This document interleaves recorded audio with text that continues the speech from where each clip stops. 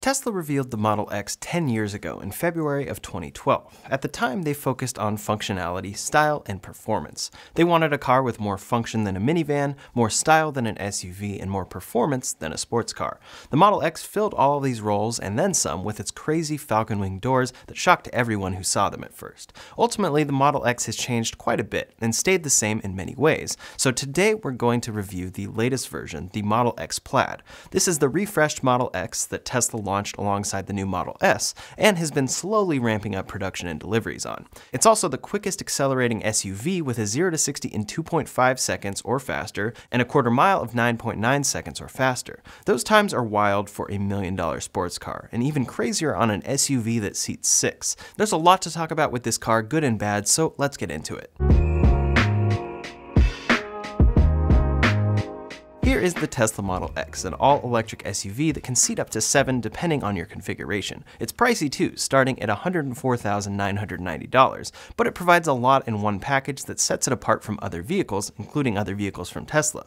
For a while, the Model X remained the same, with small improvements here and there, but the interior was largely unchanged since its unveil in 2012. In early 2021, Tesla announced the refreshed Model S and X, completely redoing the interior and updating the powertrain to drive faster than you can imagine.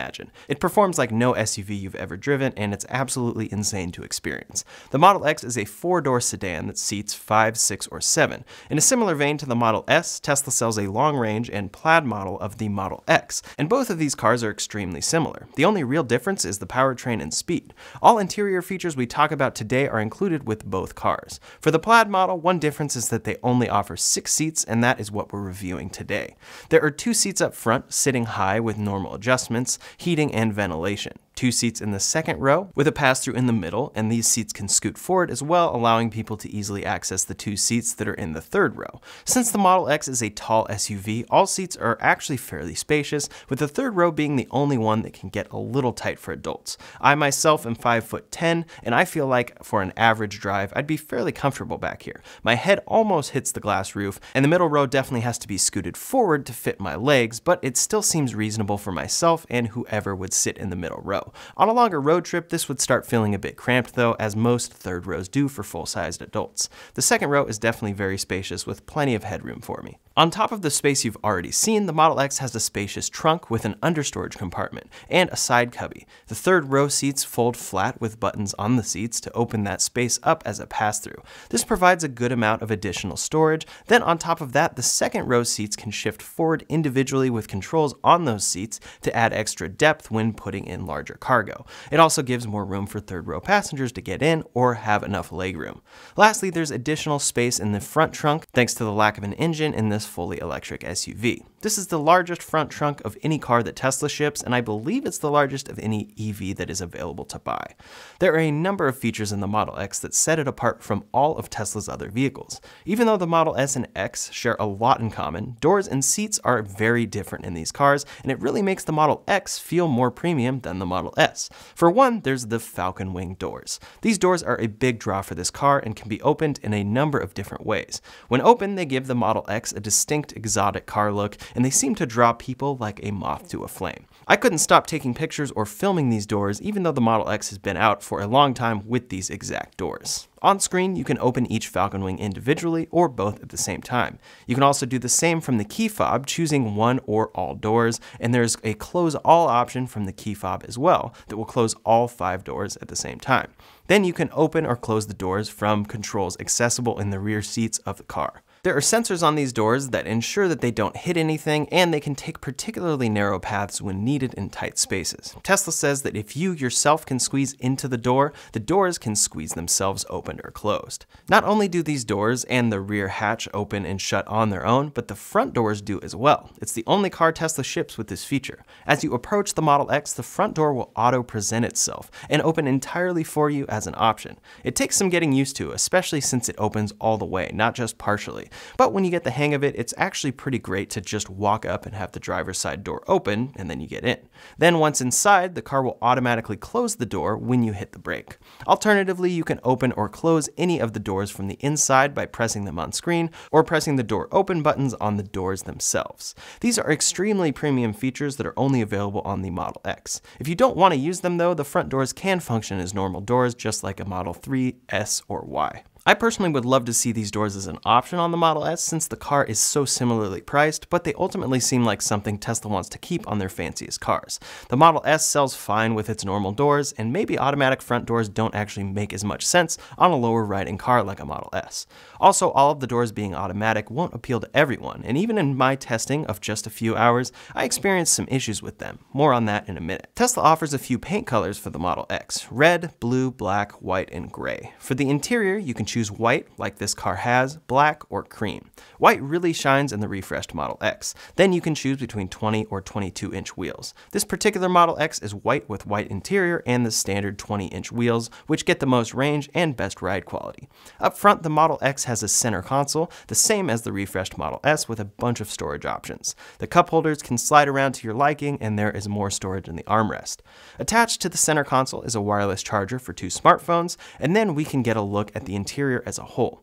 One feature that the Model X has that no other vehicle has is its incredible panoramic windshield. All of Tesla's vehicles ship with a glass roof, but those tend to benefit rear passengers the most, since the roof really starts where the normal A-pillar is, and you can't really see it as a passenger unless you're looking straight up. In the Model X, the view is incredible as a driver, and it's uninterrupted, especially since the sun visors attach to the sides of the interior. I'm not sure there is any other vehicle you can drive that gives you more of a wide panoramic view. Also in view as a driver will be the instrument cluster display, giving you relevant info like speed, charge level, autopilot visualizations, and next navigation step, along with the main 17-inch horizontal infotainment screen. Previously, this screen was vertical, and the refreshed 17-inch horizontal screen is a big improvement, especially when it comes to the software. Of course, the next thing to notice is the yoke. Tesla ships the Model S and X exclusively with this steering wheel and hasn't mentioned any plans to offer a round one. It also is devoid of any stocks, in favor of automatic controls and then touch-sensitive buttons on the steering wheel. Many people look at this wheel and immediately think that it's crazy, but as a Plaid Model S owner, I can say that you really get used to it and learn to really enjoy it, especially when taking advantage of the speed that this car includes. The one fault I find is with the horn button. There are touch buttons for blinkers, lights, voice commands, and then the horn, meaning there is no sound when you press the center of the yoke. This is an odd choice by Tesla, but something that they might change soon enough.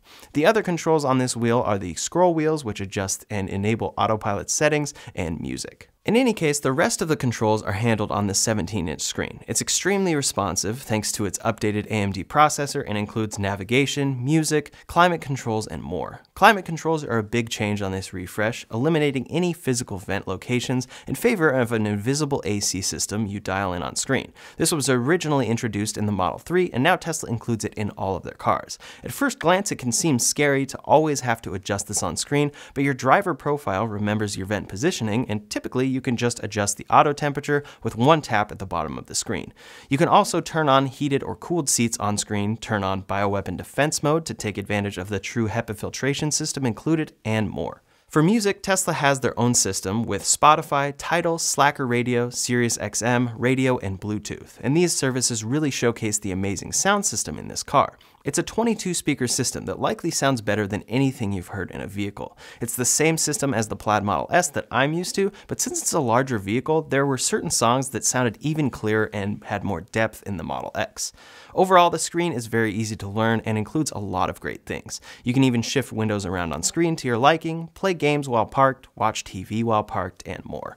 Let's take it for a quick drive and test out the handling, suspension, and Plaid launches, and then I'll get into the negatives of this car in my experience. So I do own a Model S Plaid, but most of the time I actually drive the Model Y. And the Model Y is very similar to the Model X in its overall body and shape and size, but it's built on the Model 3 platform. And the suspension in the Y is one of my biggest complaints. It's pretty bumpy, and this is far better. We're going over quite a few bumps here, and even just the normal road. So much of this I would be feeling all the time in the Model Y, and I'm not really feeling it in the Model X. So it's definitely much better than that, and that's because it has an air suspension just like the Model S does. Woo! So one of the big things about the Plaid powertrain is that electric cars for a while now have had impressive 0 to 60 times, but then after 60 they kind of drop off, and that's just how they were designed previously and how the cooling was designed in the batteries. The whole thing with the Plaid is that it's designed for extra cooling, and the powertrain is designed that you have access to full horsepower all the way up to, in the Model S, they say 200 miles per hour. In this, I think it's something around 150. But you can just really get a feel for it in this car especially, because you can already be going 30 and just floor it. And then out of nowhere, you're at 90. Handling is also pretty great on this. In the Model Y, the turning radius isn't the greatest, and this is definitely a solid turning radius. A lot easier to make tight turns than it is in my Model Y. I'm coming up to a cul-de-sac. I can do it pretty tight in this thing. Wow, that is definitely can't do it at all that tight in the Model Y. Right now I'm going 30, and now here I'm just gonna gun it. Absolutely crazy. That was up to 75, or maybe higher. I looked and it was 75. Woo! So for me, the Model X Plaid is the prime example of Tesla just trying to prove that electric cars are better than other cars, because there's no reason you need this much speed in this car. If you want that much speed, a Model S makes sense because it's like a sports car. It's designed that way, although it is really just a family sedan that is souped up for sportiness. But with this especially, it fits 6 people in the Plaid version for real, not like tiny back seats. And it has the Falcon Wing doors. It has all this crazy stuff that actually can add some function and make it easier to load your kids in, but then it does a 0 to 60 faster than some Formula 1 cars can do, at least on the 0 to 60. And it's just something that doesn't quite make sense, but it's kind of hilarious when you experience it. Here we go. I'm gonna set up into official launch mode here. So the way you do this, I'm used to this in the Plaid Model S, is you press the brake all the way down, you press the gas all the way down, the accelerator all the way down. It says preparing for launch, suspension entering cheetah stance. 3, 2, 1, go. Woo! All right. So that is super impressive, super fun. But as someone who's used to a Plaid Model S launch, obviously it's not the same. It's not as stomach dropping. It's actually kind of nice though. It's the fun roller coaster. You're going super fast in a car that it doesn't make sense to go that fast in. But my stomach isn't completely turned over right now, and I'm not afraid after 5 launches that I'll probably need to go take a nap, which is what it's like in the Model S. But let's go do another one, give it another go. Definitely super fun still. 3, 2, 1, go. Oh. Woo! Okay, yeah. For me, with the launch mode in this car specifically, it's not the 0 to 30 that hits me as hard as like the 30 to 80 or wherever you end up. Oh, that is fast. Woo!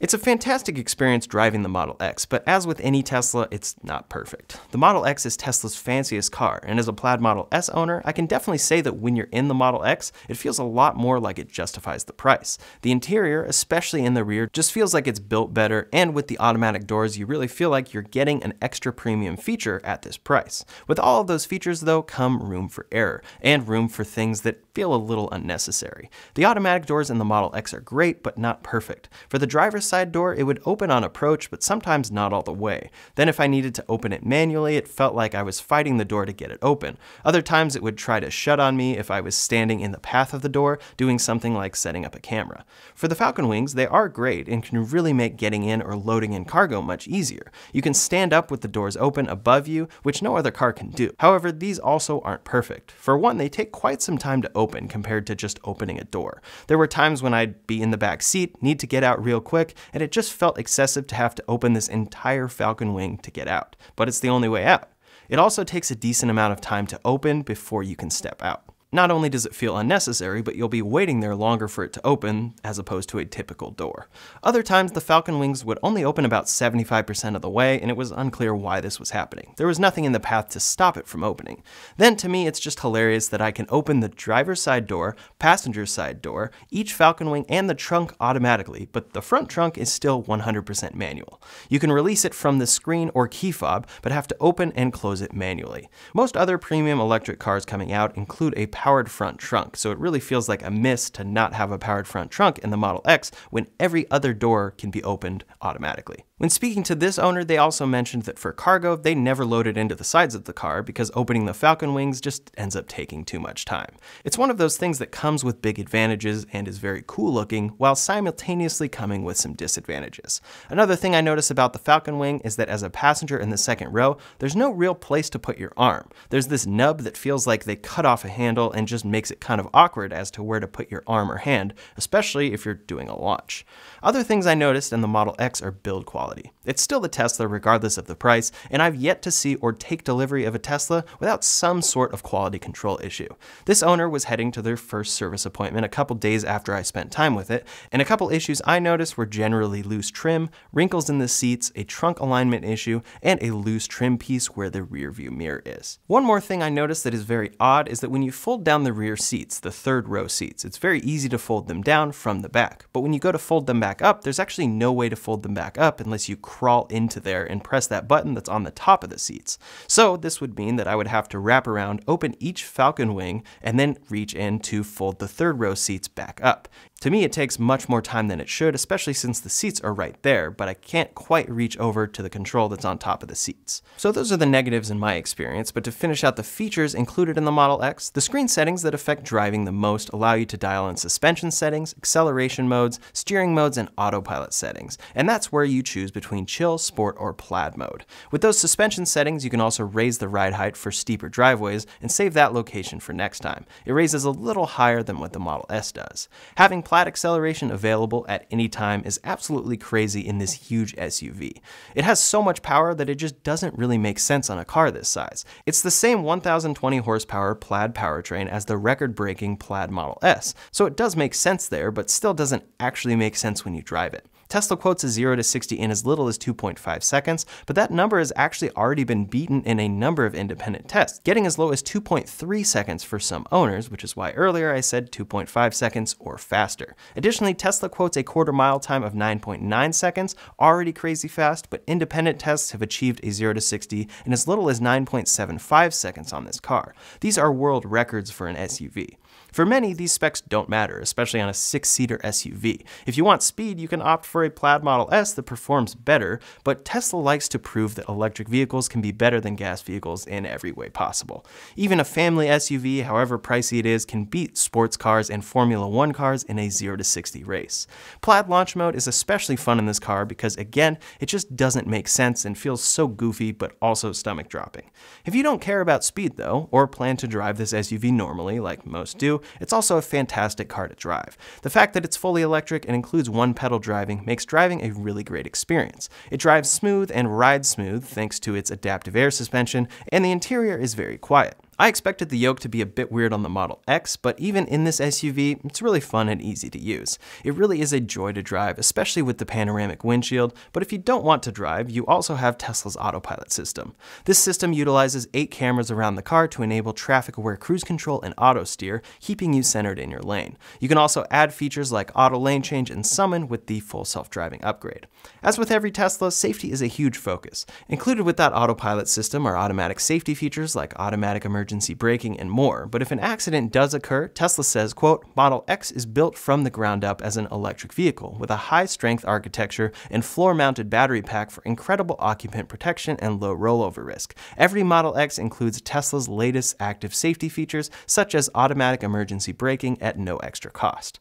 The Model X, even though it is an SUV, has a very low rollover risk thanks to the battery pack sitting on the bottom of the car. For the 2020 Model X and prior, it achieved 5 stars in every category category for safety. The refreshed model has yet to be tested, but should only be improved, since the exterior is largely unchanged from previous years. Now, with the battery pack that I mentioned that helps with safety, you'll also achieve an EPA estimated range of up to 348 miles on the long-range model and 333 miles on this Plaid, as configured with these wheels. That's around 70 to 100 more miles of range than we're seeing in most electric SUVs coming out, and can really get the job done, especially considering Tesla's large supercharger network. I will say though, at the price you're paying for the Model X, I wish that the range would be a clear distinguisher from a Model Y coming in at a 330 mile EPA range.